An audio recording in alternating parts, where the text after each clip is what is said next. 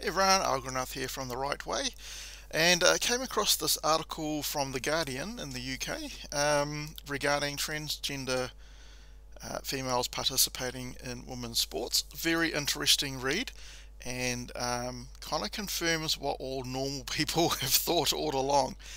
So, new guidelines for transgender participation unveiled by UK sports councils. Trans women retain advantages in female sport, the report says. Sports told to weigh up inclusion, fairness and safety. Interesting, so let's have a look. Trans women retain physique, stamina and strength advantages when competing in female sport, even when they reduce their testosterone levels. New guidelines for transgender participation in national and grassroots sport published by the UK Sports Councils will say on Thursday, so it's coming out. When was this article written? 29th of September, so I assume that report has been out now. So yeah, basically I'm pretty sure that any normal person would have thought this anyway, right? If you were brought up as a boy, went through puberty as a boy, became a young man and then changed later on, then you are likely to keep your advantages of all that testosterone during puberty and so on. So I guess if you transitioned as a very young child, maybe 5 years old, but who would want to do that at 5 years old? You might not retain those advantages, but it's hard to tell because you'll have, unless you're actually on medication to reduce your testosterone before puberty, that would be a problem, right? The long-awaited report argues there is no magic solution which balances the inclusion of trans women in female sport while guaranteeing competitive fairness and safety. And for the first time, it tells sports across Britain that they will have to choose which to prioritise. Do you want to prioritise fairness in women's sport, or do you want to prioritise inclusion? Right? Because if you prioritise inclusion, then obviously any transgender person, female, will have those inherent advantages that the female people don't have. Otherwise, what's the point of women's sport? We could just have everyone competing openly, men and women together, as well as transgender people. That'd be the way to go, right? But then you'll never get a woman actually winning anything. I'm not denigrating women, it's just because of the disadvantages between men and women, right? That they just have those physiological disadvantages being a woman. So they need to be able to have a fair playing field where women compete against women without any disadvantages.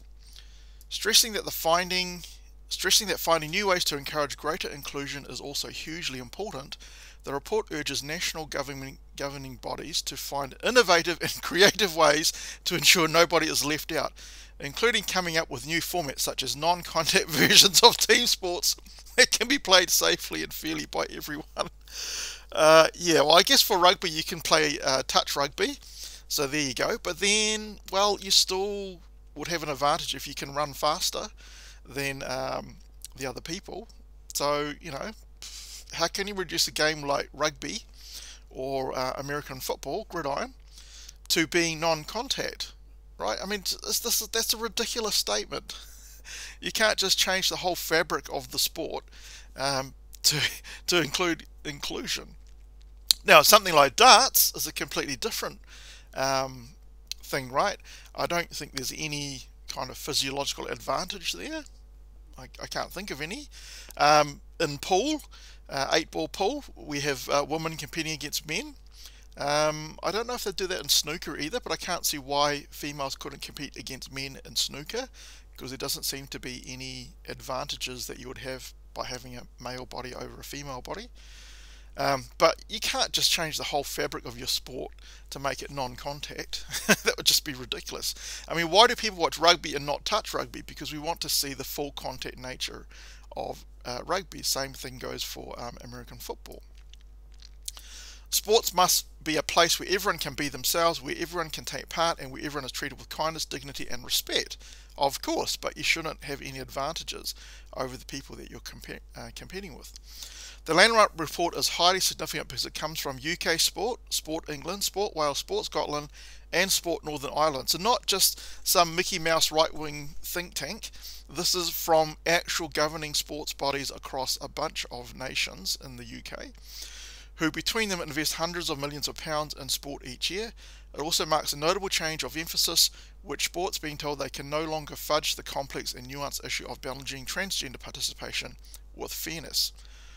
While the 5 councils can't enforce the guidelines, their words carry significant weight and they are likely to be welcomed and implemented by many sports bodies who have felt in limbo while disputes over how trans athletes participate in sport have raged around them. So I think the problem is that a lot of sports are too scared to say anything that would go against the transgender narrative because they didn't have anything to kind of back them up. Well, now that they do, right, they have this report from all of these particular sports bodies, so they can just say they're following the guidelines set in these, and you know that will hopefully allow them to make these kind of decisions.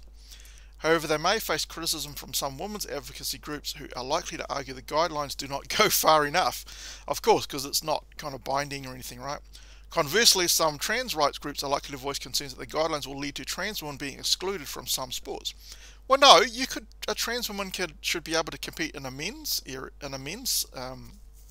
side of the sport, right? Because then they would have no distinct advantages, right?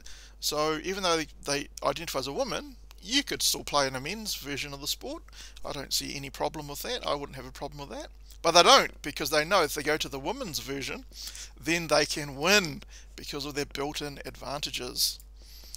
Many trans groups are skeptical of some of the evidence pointing to the advantages retained by trans women in female sport, although the councils say the work is based on exploring almost all of the most up-to-date research in the area internationally. Seems good for me. I'm happy to take their word on it. As things stand, most sports follow the guidelines set by the International Olympic Committee in 2015, which permit trans women to compete in female sports if they suppress their testosterone level below 10 nanomoles per litre. However, in August, the IOC admitted these rules were not fit for purpose and would need to be revised in the next few months after the Olympics. The 5 sports councils across the UK can go further still by stating that suppressing testosterone for 12 months cannot guarantee fairness. Of course not.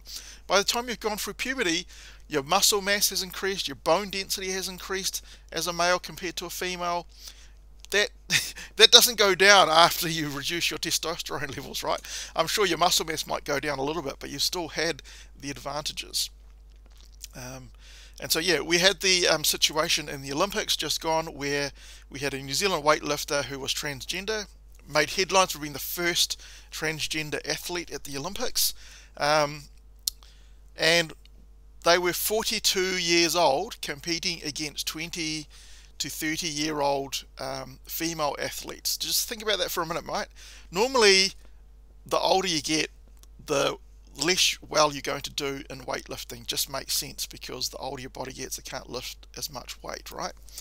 So you wouldn't see this person doing any good against any of the male weightlifters who are in their 20s and 30s, right? Just wouldn't happen. But because they were 42 years old in a women's field, they could. Now, that particular person didn't get through the very first part of the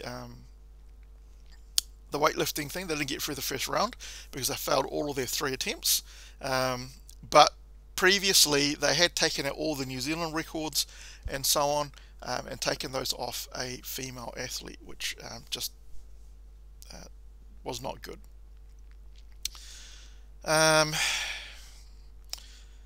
However, an understanding of the gap between the two sexes can be recognised by results of practice matches between national senior women's football teams. So national, so at an international level, so these are the top female athletes from the country in this particular sport. Senior, that's not age restricted at all.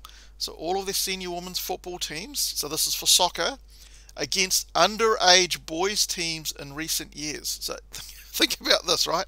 Underage boys team, not a national boys team. These were, I think, probably at state or province level, but underage boys teams, right? The national teams from Australia, USA and Brazil were beaten comprehensively 7-0, 5-2, 6-0 by club teams of 14 and 15-year-old boys. So you can see the inherent disadvantage of girls versus boys, right? Females versus males. I'm not denigrating the female athletes because it's not their fault. It's just what physiology and biology is, right? So that's why you can't have, that's why we need two things: a men's competition and a female's competition. And a transgender person who's gone through puberty as a male is going to have that advantage. In reviewing the latest science, the guidelines say adult male athletes have on average a 10 to 12% performance advantage over female competitors in swimming and running events. That increases to 20% advantage in jumping events and 35% greater performance in strength-based sports such as weightlifting for similar sized athletes. Right, so that is just ridiculous, right? That's, think about that transgender weightlifter had probably on average, a 35% greater performance increase, which is why they can still compete in female weightlifting at 42 years old, having gone through puberty as a male. As a result of what the review found, the guidance concludes that the inclusion of transgender people into female sport cannot be balanced regarding transgender inclusion, fairness and safety in gender-affected sport where there is meaningful competition. So if you want meaningful competition, equality in terms of fairness in the athletes taking part, you can't include transgender people. It's just the way it goes, right? Because they have an inherent advantage. The transgender guidelines are the result of an 18-month review, so it's not something that was just done in a couple of months, an 18-month review that involves speaking to more than 300 people and 175 organisations, including current and former athletes, transgender people and LGBT+, and women's groups. It also examined all the latest scientific research, making it the most comprehensive ever report into this hotly disputed area. No one was able to offer a single solution that would resolve all the identified issues or that would satisfy all stakeholders of review states before calling for a reset of the system. So there is no way you can have something that will be fair and equitable to everyone. It just doesn't work. It doesn't work in the real world. In their report, the Sport Council said that set out 10 guidelines principles for sports to follow, including acknowledging the fact that categorization by sex is lawful, because that's why we have men's and women's competitions, and that achieving inclusion across all the strands of the Equality Act is complex and nuanced, and I would say impossible. Sports are also given 3 potential paths they might consider. They're prioritizing transgender inclusion, protecting the female category by having open and female-only categories, establishing new formats by adopting rules that include non-contact versions of team sports so that everyone can play. Well, I don't think anyone's going to do the very last one, because introducing non-contact versions of team sports, it's just not going to happen, right? But even then, right, something like netball, if you're from a Commonwealth country, or basketball, those are supposed to be non-contact sports, right? Males transgender are still going to have an advantage over females. There was I did a video before, if you want to watch it, about a boys netball team playing in a girls competition. So they were under 17 all boys netball team against under 18 all girls teams for the state championship in Queensland. They bet each of the teams on average by about 30 to 40 points and smashed the in the final. They smashed the girls team by about 42 to 12. So, you can see there's still an inherent advantage even though it was a non-contact sport, right? So it just doesn't work. So basically either have male and female and then maybe a special category for transgender people.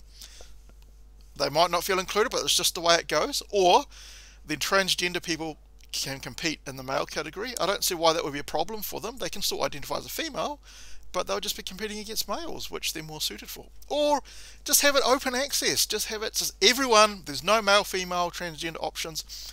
Everyone competes against everyone else, and basically you'll never get a female winning a competition if it's some sort of strength or related competition. Anyway, that's my opinion. What do you think? Do you agree with this report?